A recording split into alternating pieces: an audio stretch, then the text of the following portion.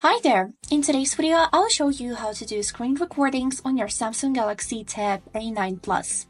Let's get started. So as a first step, we would need to swipe down 2 times to open the control panel, and here you will be able to notice this button which is saying screen recorder. By clicking on it on your screen will appear this menu with some settings. So let's start with the sound.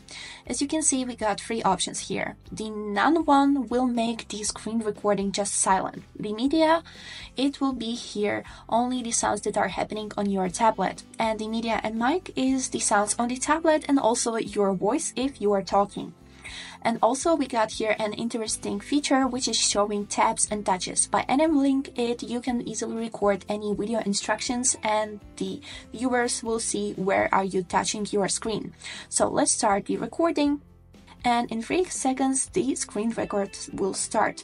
As you can see, now we can do some movements, and also we have an interesting feature here which is named pen, and by clicking on it we can circle something or draw anything to show something on the screen, and by clicking this arrow back it will just disappear.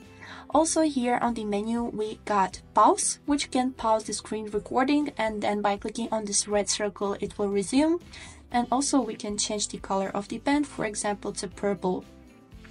And now to end the screen recording, click on this square on the right edge. And this is it. We have made our first screen record. Now we can take a look on it in our gallery. So as you can see, you can notice a little white circle which is showing my touches. Now we will be able to see the drawings that I made before, and this is it. I hope this video was helpful and thanks for watching.